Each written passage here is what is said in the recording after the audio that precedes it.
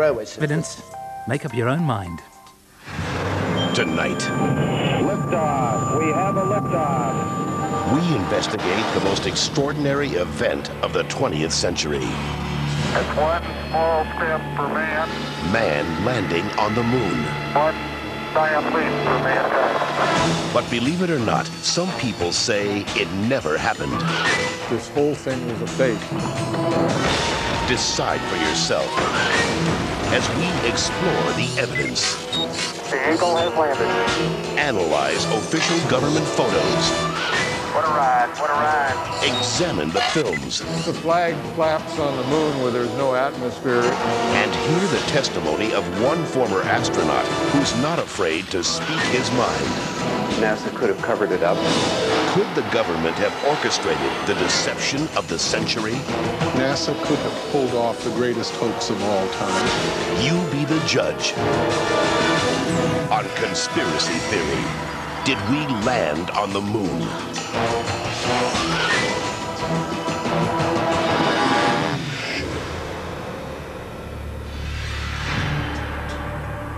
On July 16, 1969, America held its breath. 10, 9, ignition sequence start. 6, 2, 1, 0. All engine running. Liftoff. We have a liftoff.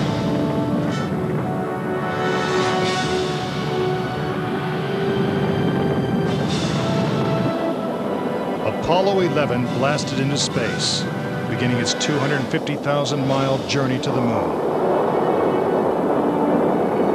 During their 8-day voyage, the Apollo 11 astronauts saw spectacular views of the Earth, floated in a weightless environment, and supposedly went where no man had gone before. Guys looking good, down a half. Lights on, picking up some dust. 4 forward, drift into the right a little. Contact light. Okay, engine stop. We copy you down, Eagle. Houston, Tranquility Base here. The Eagle has landed. But did it? Did they really land on the moon?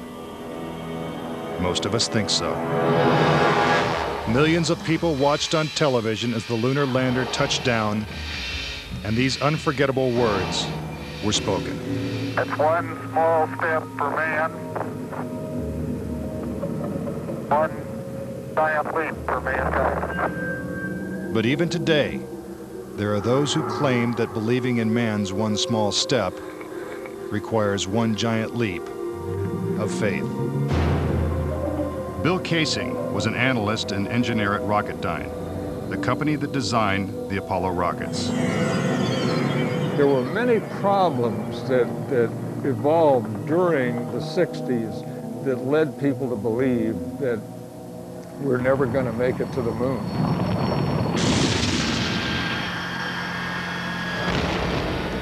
Three decades ago, when the world watched Apollo's lunar landings, Bill Kaysing was watching too. But what he saw on television, combined with his experiences at Rocketdyne, made him a skeptic. The whole thing then seemed phony to me. I think it was an intuitive feeling that what was being shown was not real. As he studied the footage more closely, he was shocked to find several inconsistencies. Kaysing observed that despite the clarity of deep space, the stars were missing from the black lunar sky. He saw the American flag waving, even though there is no air on the moon. And he discovered that there was no blast crater beneath the lunar lander, where its powerful rocket engine had fired. This evidence convinced Kaysing that we never sent a man to the moon. But NASA dismisses these charges. There are always going to be people who believe some outlandish theories, and the notion that we somehow were able to fake the lunar missions is pretty outlandish. As outlandish as it might seem, it has been estimated that as many as 20% of Americans believe we never went to the moon. But how could anyone think that one of the greatest moments in human history is a hoax?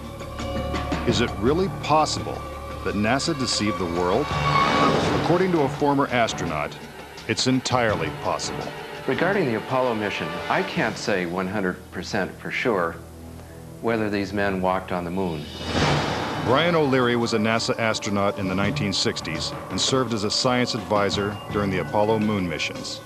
It's possible that NASA could have covered it up just in order to cut corners and to be the first to allegedly go to the moon. Was getting to the moon first so important that our government would consider faking it? To find the answer, we have to go back 40 years, to a time when America and the Soviets were locked in a struggle for world domination. People assumed that the nation that won the space race would win the Cold War. We defined that as being first to the moon. It was a time of more or less national hysteria. On October 4th, 1957, the Soviets terrified America when they sent Sputnik, the world's first satellite, into orbit. The New York Times had to publish an article explaining to Americans that it did not carry nuclear bombs that could be dropped on the city from that altitude. The American public's fear of nuclear annihilation intensified as Russia took the lead in the space race. House Speaker announced in Congress that we may be headed for extinction. Many feared that the Soviet Union's ultimate goal was to put a missile base on the moon. Meanwhile, America's space program was having difficulty even getting off the ground. The chances of getting to the moon and returning safely to Earth were something like 0.0017%. In other words, virtually an impossibility. What actually happened, in my mind, is that during the 60s, they said, if you can't make it, fake it. But if the Apollo missions were fake, how was this monumental hoax accomplished? According to Casing, the launch of Apollo's Saturn V rocket was real. It just never sent astronauts to the moon. The astronauts were launched with the Saturn V. Then, in order to account for their disappearance, they simply orbited the Earth for 8 days. And in the interim, they showed these fake pictures of the astronauts on the moon. But on the 8th day, the command capsule separated from the vehicle and descended to Earth, as of course was shown in films.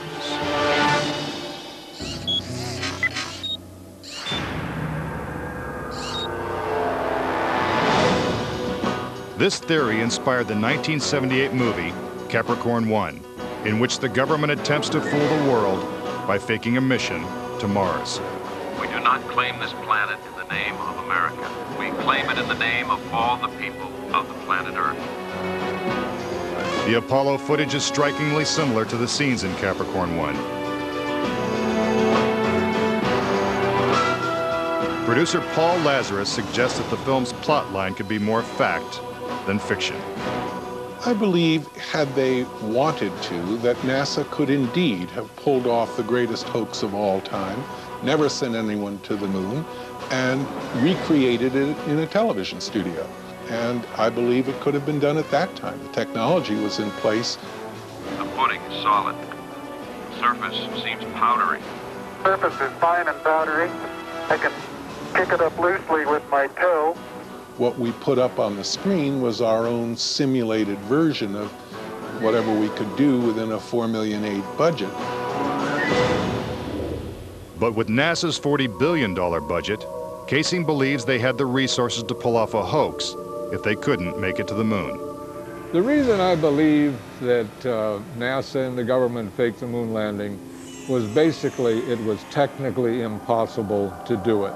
And they simply had to come up with some sort of alternative that they felt the public would believe. Casing theorizes that the lunar landings were actually filmed in Nevada's high desert, at the top secret military base known as Area 51. Area 51 is one of the most heavily guarded facilities in the United States. If you went in and tried to get some information, you could be shot and killed without any warning. Russian spy satellite photos of Area 51 reveal not only a series of hangars that resemble movie sound stages, but also barren moon-like areas which coincidentally are covered with craters. Compare this photo of a lunar crater allegedly taken from the moon's orbit by Apollo 10 with this satellite photo of a crater at Area 51. Even astronauts acknowledge the similarity of the terrain. It has a stark beauty all its own. It's like much of the high desert of the United States. Could billions of people really have been fooled into thinking the Nevada desert was the moon? Casing believes it's possible, and may be the real reason Area 51 is so heavily guarded. This is a very secret base, and with good reason, because undoubtedly the moon sets are still there. And if they are, no one's getting a look at them anytime soon.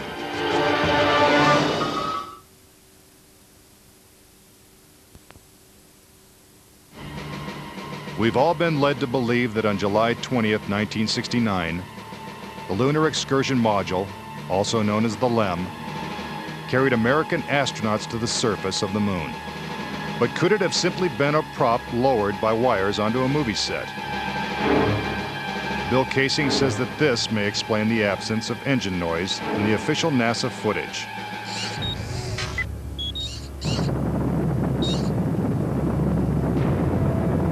The noise level of a rocket engine is up into the 140, 150 decibel range. In other words, enormously loud. How would it be possible to hear astronauts' voices against the background of a running rocket engine? Picking up some dust. 30 feet, 2.5 down. Straight shadow. 4 forward, drift into the right a little. Contact light. Okay, engine stop. Is this evidence that the footage is actually fake? A sequence shot in a controlled environment here on Earth? Just months before this historic landing, a prototype LEM was flight tested at Ellington Air Force Base. While NASA cameras record the test flight, Neil Armstrong struggles to control the unwieldy craft. Then, at approximately 300 feet, the lander flies wildly out of control. At the last second, Armstrong ejects.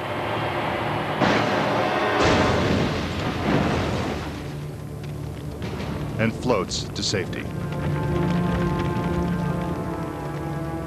If the lander was so unstable and difficult to fly in the controlled environment of Earth, then how could the LEM land 6 times flawlessly in the alien environment of the moon? The LEM had a single engine mounted dead center, and then they had little push jets, thruster jets, a couple of them up on top. This was supposed to control their attitude as they came down. Well, I'll tell you a secret.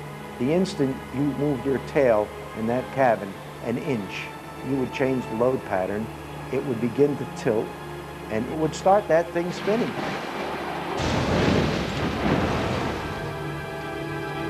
The arguments that have been arrayed on the side of those who believe that the lunar landings were a hoax are very elaborate, and they have to be to support a theory like this. In the end, there's one set of evidence that is irrefutable, and that is that there are footprints, boot prints, still in the lunar surface. But conspiracy theorists say that the footprints themselves are suspicious. The surface appears to be very fine-grained as you get close to it. It's almost like a powder. To have a powerful rocket engine blast the surface of the moon, blasting away all of the dust, and then find footprints surrounding the lunar lander, that to me would be an impossibility. Photo after photo reveals that the lunar surface surrounding the LEM is covered with footprints. But Kaysing says there's something even more difficult to explain. The fact that there's no blast crater under the LEM is one of the most conclusive pieces of evidence that I find supporting the hoax. In fact, no sign of a blast crater is visible for any of the 6 lunar landings. But LEM specialist Paul Fiel says he can explain why the lunar module left no crater when landing on the moon.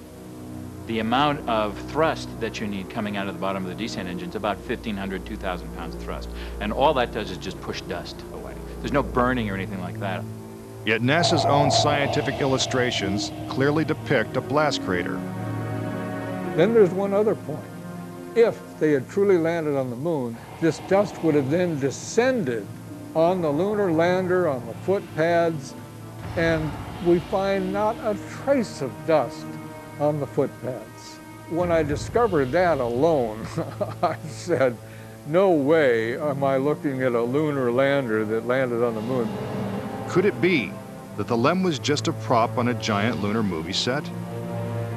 When Armstrong said, that's one small step for man and one giant leap for mankind, the footprint that he made could have easily been made in Area 51. Casing points out that the LEM's departure from the lunar surface is even more suspicious. In the footage of the ascent stage going up, what you don't see is an exhaust plume coming out of the rocket engine nozzle. What a ride, what a ride. But what do we see? We see the ascent stage suddenly pop up without any exhaust plume whatsoever, as though it were jerked up by a cable. Is this evidence of a conspiracy? Was the government capable of such a massive cover-up?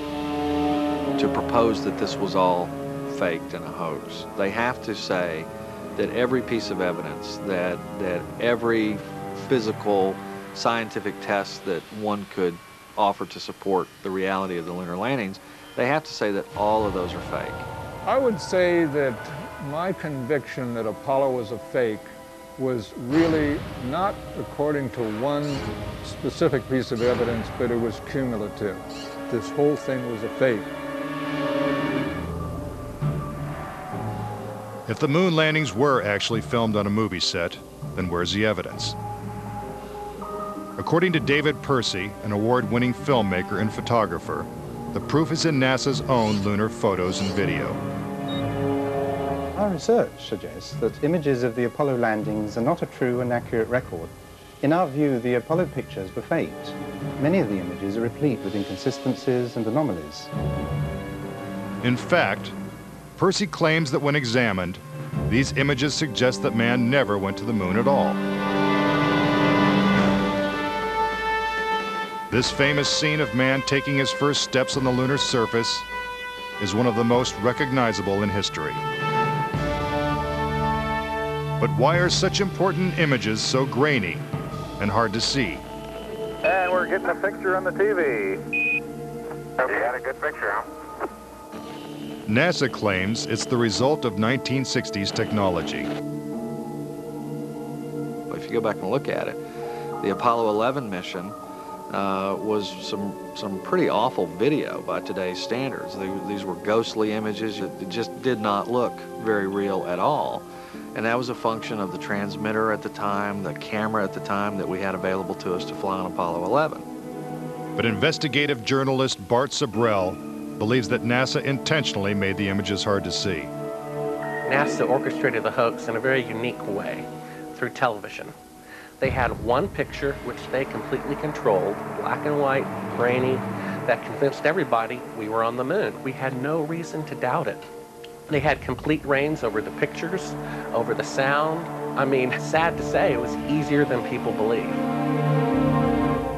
But despite the lack of clarity, conspiracy theorists see evidence suggesting that these images were staged. It's absolutely unreal. Although it appears that the astronauts are moving in the moon's gravity, which is 1/6 that of the Earth, Percy notes that when the speed of the film is doubled, the astronauts appear to be running as if in Earth's gravity.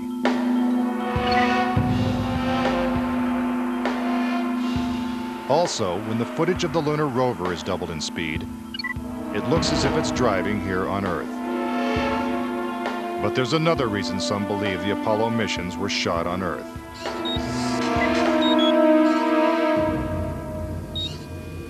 If there is no air or wind on the moon, why is this American flag waving?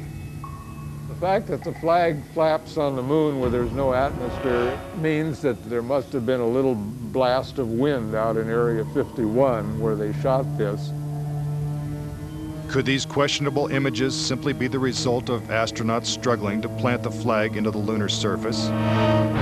Or is there more going on than meets the eye? What about the still photography? Some say the design of the bulky spacesuits would have made it extremely difficult for the astronauts to operate their chest-mounted cameras. The man who designed these cameras is Jan Lundberg. Once on the moon, on the lunar surface, in the dress, in the life support system, you couldn't see the camera. They couldn't bend their head that far down. They had no viewfinder, they had to aim by moving their body. Click, click, click. If the cameras were so difficult to manipulate, how were thousands of photos taken with crystal clarity and precise framing? The pictures that we see that allegedly were taken on the moon are absolutely perfect. But with closer examination, Kaysing says flaws begin to emerge. Unfortunately, errors were made which are now being discovered. Conspiracy theorists point out that lighting is a major flaw in the lunar photos. Case in point, on the moon, the astronauts' only source of light was the sun. They had no extra lighting, no flashes or things like that. Yet in this photograph from Apollo 14, the shadows are cast in different directions, suggesting multiple light sources. The shadows cast by the rocks in the foreground should have been east-west, like the LEM shadows. And in this photo from Apollo 17, again the shadows are pointing in different directions. Outside in sunlight, shadows always run parallel with one another, so the shadows will never intersect. Conspiracy theorists say it's not just the shadows that indicate the use of additional lights, but what has been photographed in the shadows. For example, here's an astronaut who descends into a huge shadow cast by the lunar module. Yet his entire body is still visible.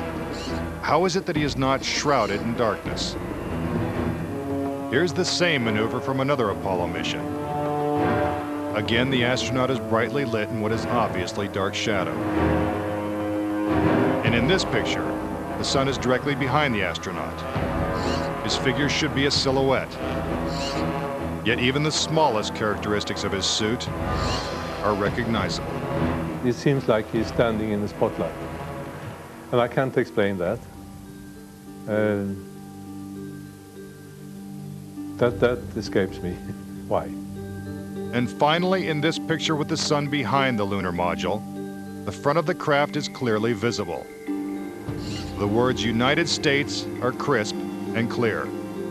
How could these backlit pictures be so detailed? It's because there's more than one light source, which means they're not on the moon. But NASA simply dismisses these arguments. There are a number of claims that the pictures taken by Apollo astronauts were faked. And there are so many, it would be an exercise in futility to go off and try to answer all of those. But the questions continue. Why do some of these images shot at different times and different places appear to have identical backgrounds? These two photos seem to have the same mountain backdrop, yet the lunar module is only present in one of them. Seemingly impossible, since the LEM never moved and its base remained even after the mission. What a ride, what a ride. Some suggest the same artificial backdrop was used when shooting two entirely separate pictures. Background discrepancies are also apparent in the lunar video. The best evidence are some pictorial anomalies in the photographic record of the trip to the moon. There is one for Apollo 16 where the same shot, the same hill, appears in 2 different days. This tape was shot on what was reported to be the first of Apollo 16's lunar excursions. But it couldn't pick a better spot. And this video was from the next day at a different location. That is the most beautiful sight. NASA claims the second location was 2.5 miles away. But when one video is superimposed over the other, the locations appear identical. The conspiracy theorists see that as evidence that we didn't go to the moon, that it was staged, and the opposite point of view is that it's a case of bad editing. It's absolutely unreal. Conspiracy theorists claim that even closer examination of the photos suggest evidence of doctoring.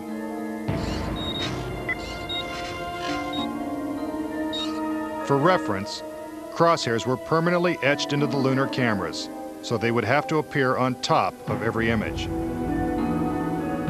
But in this photo, a crosshair is behind a part of the lunar rover.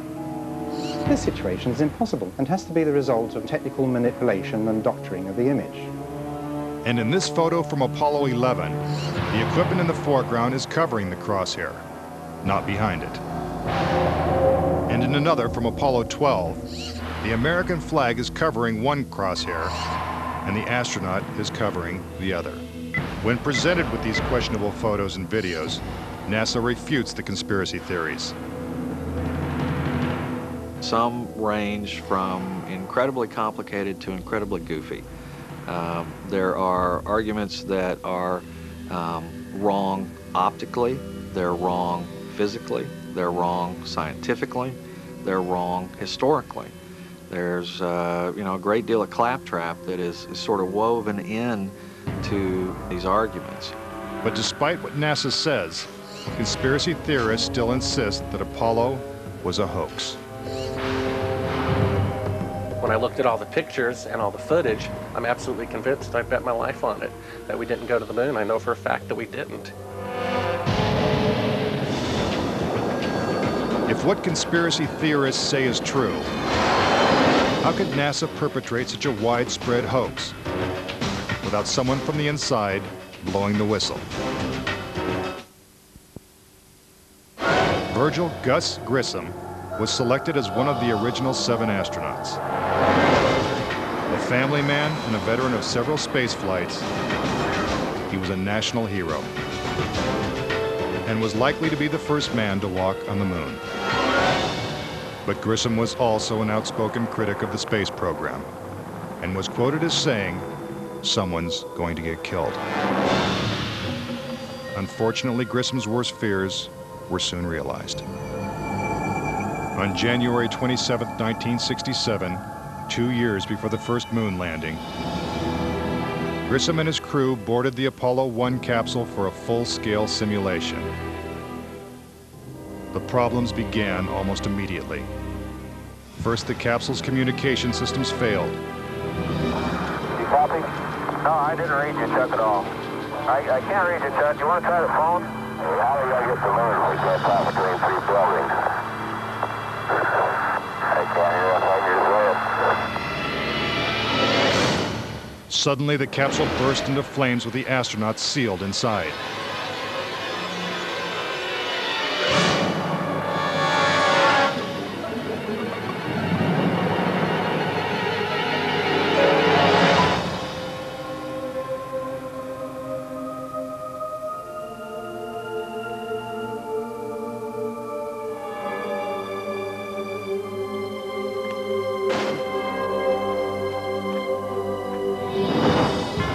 Tragically, Gus Grissom, Ed White, and Roger Chaffee lost their lives before ever leaving the launch pad.